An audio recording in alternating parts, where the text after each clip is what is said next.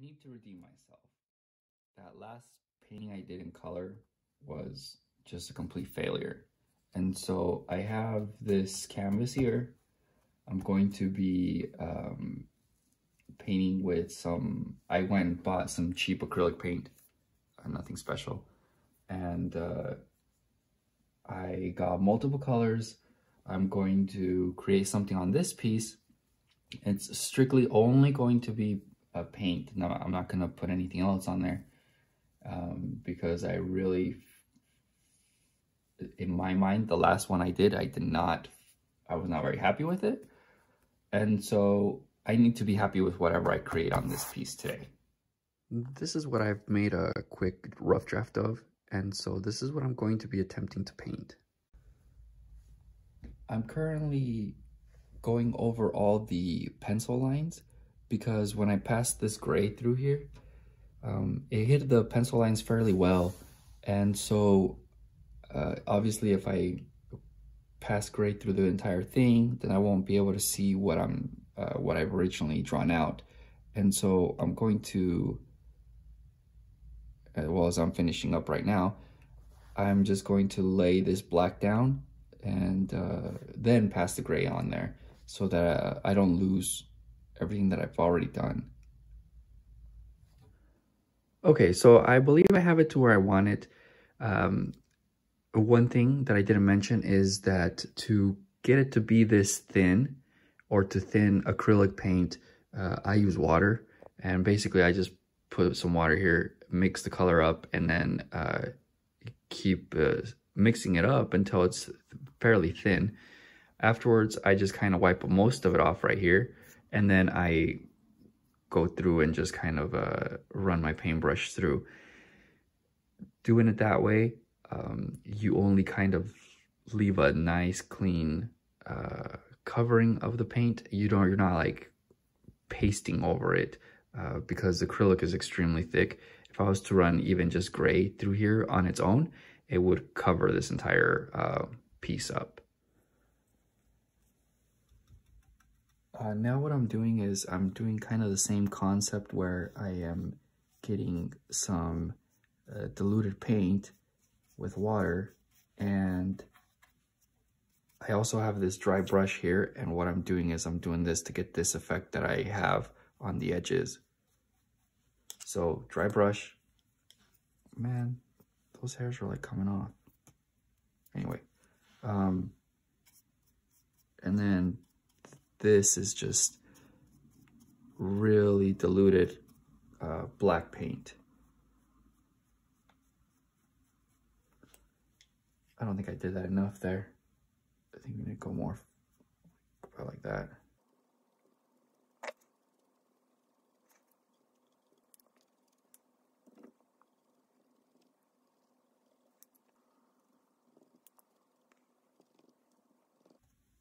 The good thing is if you don't get it the right way that you want it the first time, you can always do it again.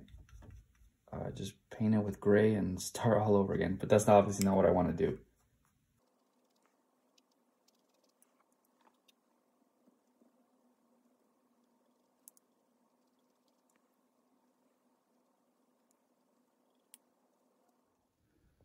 I've made a little bit of progress, but I did not record it.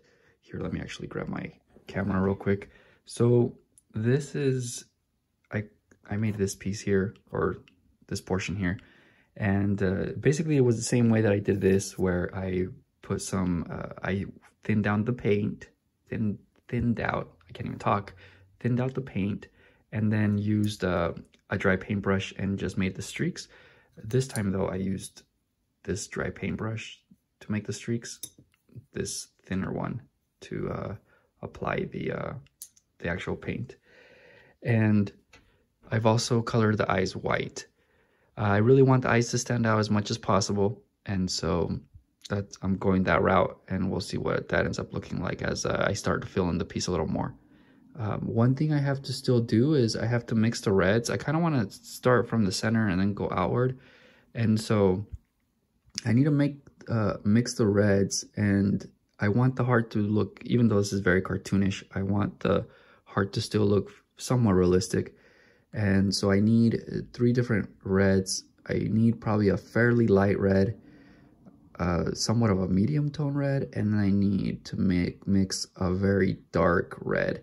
So the first thing is that I want to kind of get red, a dark red around like here, and a pretty good glob right around here, and then come back this way. I need to probably clean my paintbrush. The last bit of color that was used on there was black, but there we go. Okay, so let's see if I can't mix a fairly dark red here, and then there's gonna be a lot of dark red up around here somewhere. I think this is pretty good, so I'm going to go ahead and just apply some for the darker areas. So I think probably like coming something like that.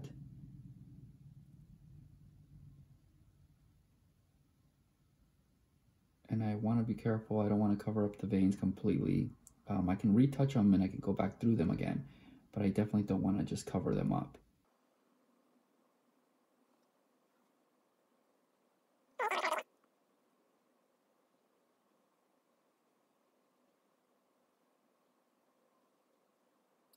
I want to make this somewhat a little bit bigger because the area is a little bit bigger, because when I do make the lighter colors, I will be coming in and I will be fading into it, into this dark red, and so I want to make sure that I kind of have room to work with.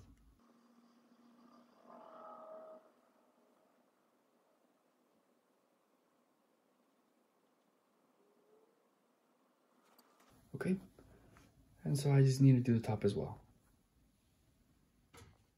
And that is what I've got right there. So there's not really any rhyme or reason to the shading. It's not like I obviously I don't really want any light coming from any particular area. It's more so like you're just kind of looking at the image straight on. And so this is what I believe I'm gonna go with. I might do a couple more things to it. One thing that I am noticing right here as we look into the camera is that I need kind of more of this red, like right along here.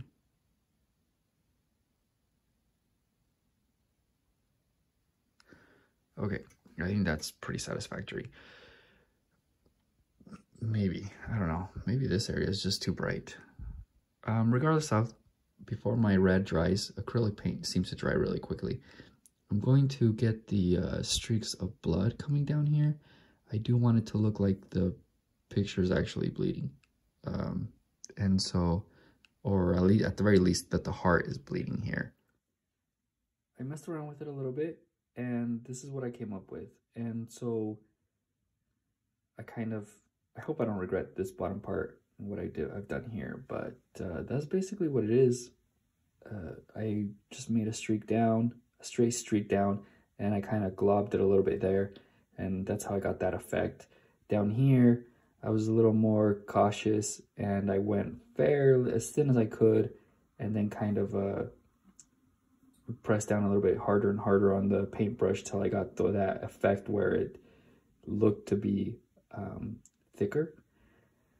So that's kind of currently what it looks like. Oh, I did fill in the eyebrows. I'm pretty confident those are gonna be black, just solid black, and so just did that real quick. So I've done its hair, and I've also put some ribs on here and the chest area on both of them. I was going to draw clothing on them, but based on how their hair is, I think this is fine. And so what I've done here is I mixed a little bit of water with the black color. I also mixed the brown, and that's how I got this to spread out the way it did. Acrylic is kind of a little difficult to fade unless you thin it, and so at least the acrylic I'm working with. So there might be much more expensive paints out there that will blend easier, but the one that I'm working with is just it's a little more difficult to get it to blend unless I thin it out. So I've made some shadow areas as well. I don't want to make it too detailed. Again, this is supposed to be a fairly cartoonish looking piece. And so at this point, I'm going to do the same thing to the female's hair. Hope that's dry. I'm over here just tapping it on the canvas.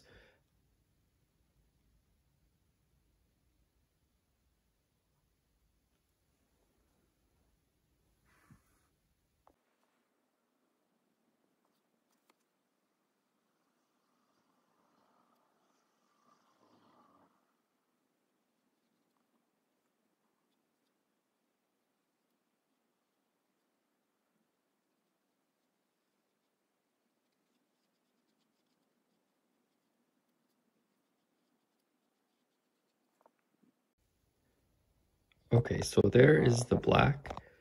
And here, let me give you a close-up of kind of how everything's looking.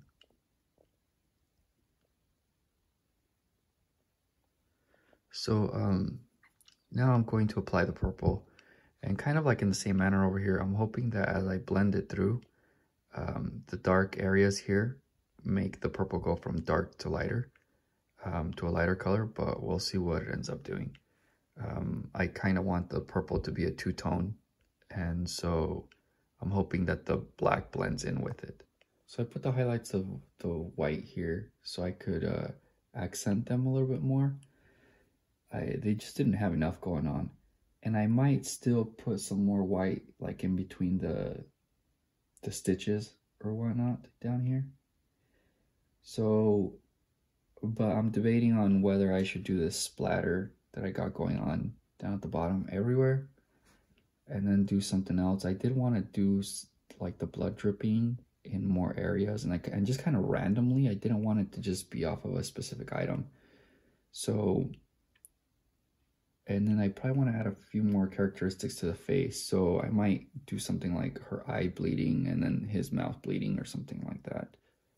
Doing the blood on their face and stuff, I'm being extremely precise.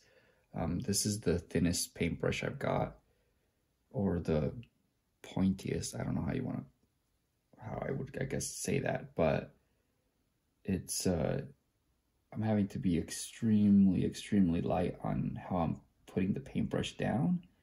And also, when I'm following the streak, it has to be so gentle.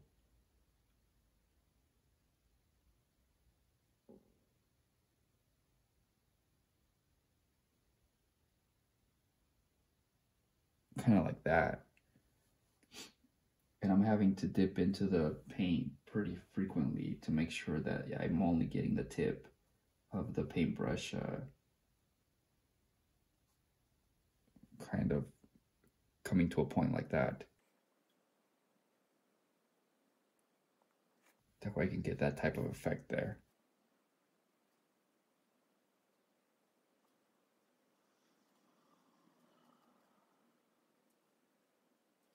So about like that, and then now I just gotta make it drip.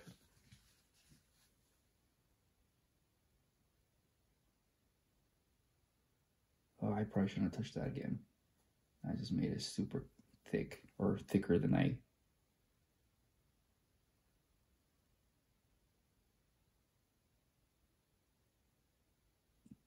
guess that's still okay.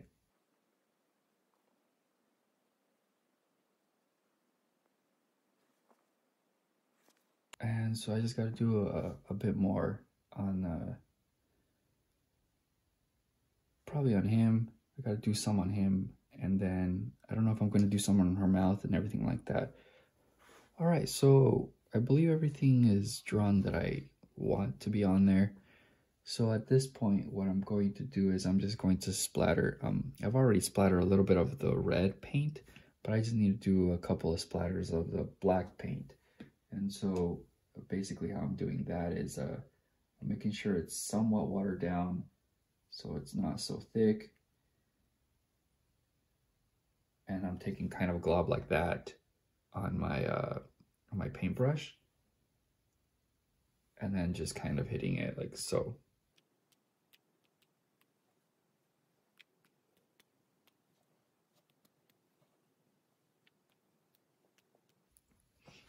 And I think I'm good with that. Maybe just more right here along the center.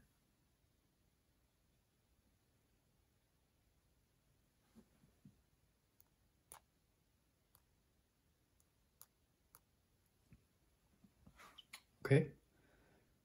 I don't know if I'm gonna seal it. Technically, I could spray it with the sealer that I use for my other paintings, which is, let me grab that.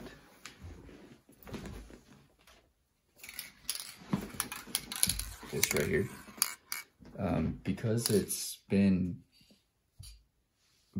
Because I've got it to the point where I've thinned a lot of the paint down, it would be a good idea, but we'll see what I end up deciding.